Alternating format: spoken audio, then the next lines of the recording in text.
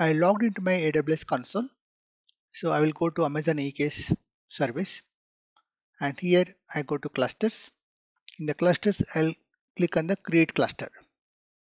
So here we have two options: quick configuration and custom configuration.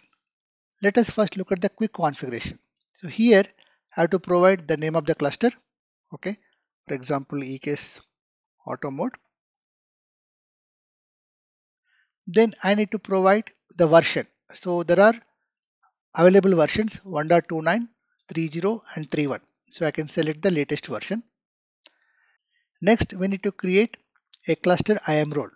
So this is a service link role, which means the Amazon EKS service will assume this role. So the reason for this is it has to manage certain AWS resources on our behalf. For example, it has to create a cross-account ANIs, okay, to create the cluster, and other resources that are required to create the cluster in customer account. Okay, so if you follow this link, it will show you the various options required to create this. So if I go to the IAM role, so this is the AWS service assume role. So this is the auto cluster, which is the principal who is assuming this role. Then these are certain policies required for the service link role. So for example, EKS block storage policy, cluster policy, compute policy, and things like that. So remember, we discussed the cluster capabilities of Amazon EKS auto mode.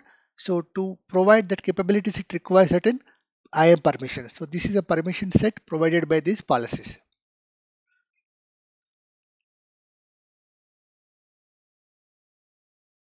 Then this is the name, Amazon EKS auto cluster role, and this is the service eks.amazonaws.com, and this is assuming the service, and these are the policies. Okay, I'll go ahead and create this IAM role, and if I come back to the cluster creation page and refresh this, I'll be able to see this role. Okay, so this is the first thing we need to keep in mind.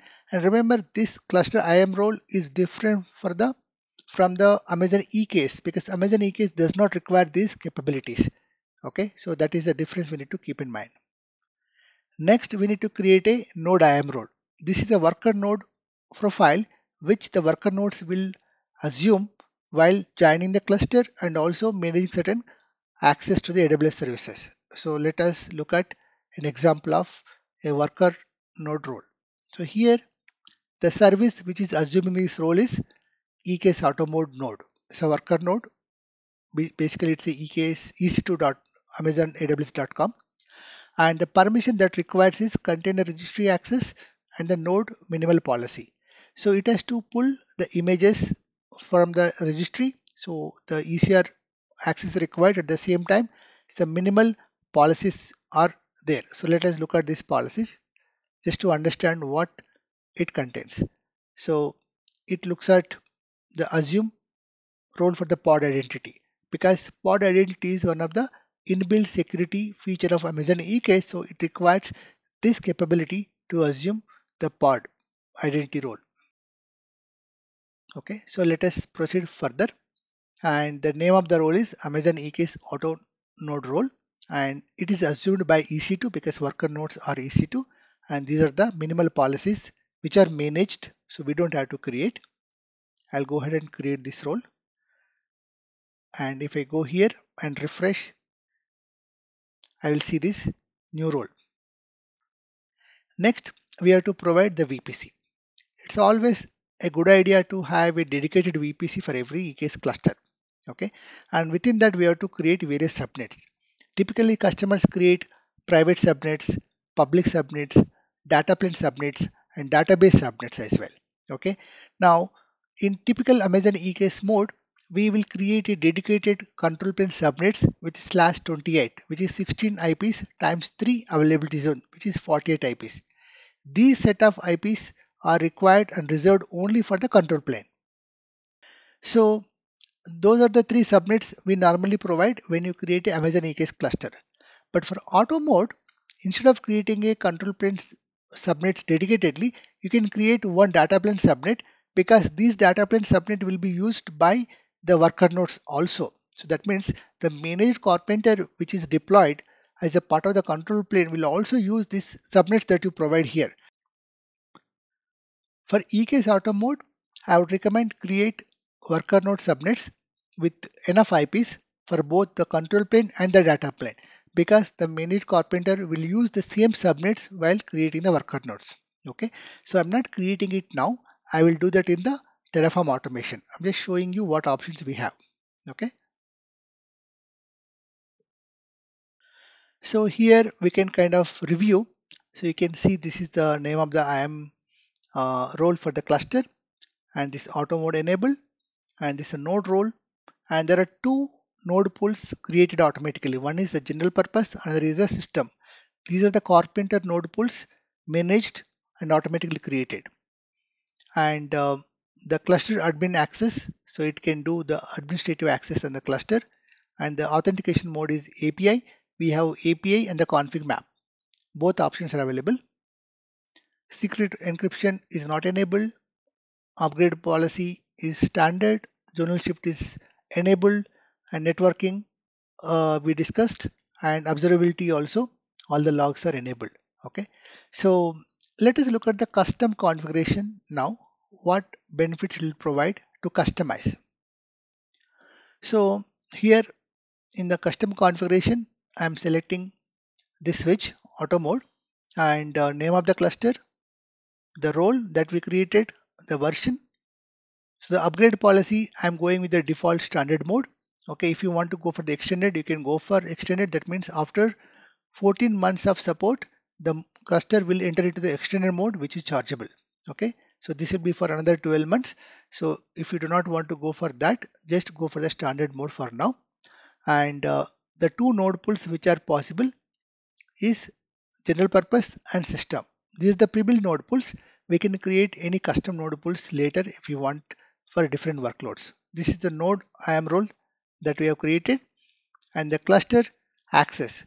So here we are providing administrative access to the principal that is creating the cluster. Okay, for example, here I have logged in as a user. So this particular user will have administrative access on the cluster. And I will use EKS API and config map both modes for testing purpose. If I want to make some changes to config map, I can do that, or I can use the EKS access mode completely using the APIs. And I can enable the secret encryption. If I need to do that, I have to provide a key. So I don't have a key for now, so I'll disable it for now. But in the Terraform based automation, I will show you how to create a key and provide that for the secret encryption. Zonal shift is a new feature from the reliability point of view. So I'm disabling that for now, and I'll go next. Let us say I provide a name, EKS auto mode.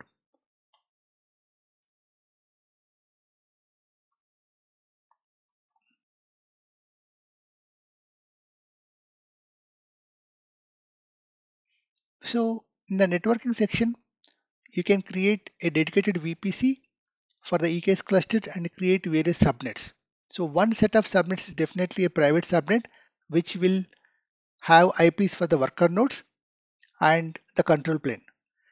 Pods by default use the same IPs from the worker node subnets, but EKS Automata also supports a enhanced subnet discovery eventually. At the launch, it's not supported, but it will be supported eventually. So you can also use the secondary siders attached to the VPC, and you can host both pods and the worker nodes into the secondary siders. We will discuss that in detail in the networking section. But for now, when you create the cluster, create a private subnets which can have enough IPs for the worker nodes and the pods.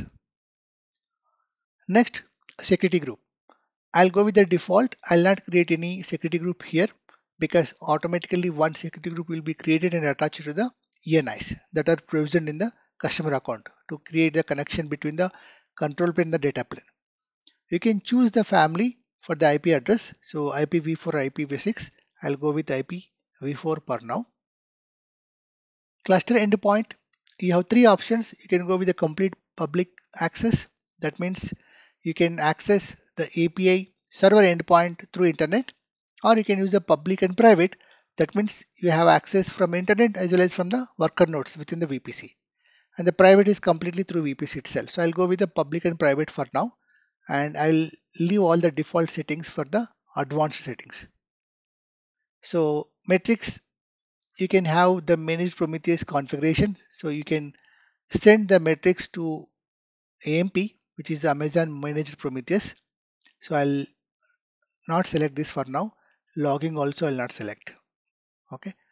So you can also add some add-ons into the cluster. Okay. So for example, you can use CloudWatch, GuardDuty runtime, and node monitoring.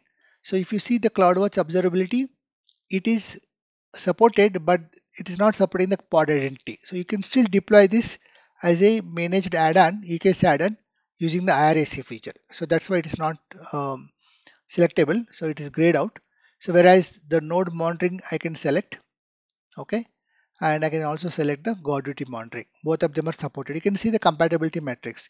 So it's supported EKS on EC2 auto mode, and if you see forget also, you will see sometimes you will also see the hybrid nodes. All the options for the compatibility will be mentioned. You can also select the additional add-ons. Okay, so remember, the EKS auto mode provides the cluster capabilities for the compute, storage, and networking and security. Apart from that, if you want to add additional add-ons, you can deploy them as a EKS add-ons or self-managed add-ons or from the marketplace. So all these options are available. So next, you can just select a version for the add-on that you selected. Okay, for the node monitoring, it is so and so version, and for the GuardDuty monitoring also you have the compatible versions available. So this is how you will get the customized version. So this is the cluster configuration, zonal shift we disable, networking, VPC and subnet, observability also we have not selected much, add-ons we have selected few, and the versions basically. Okay.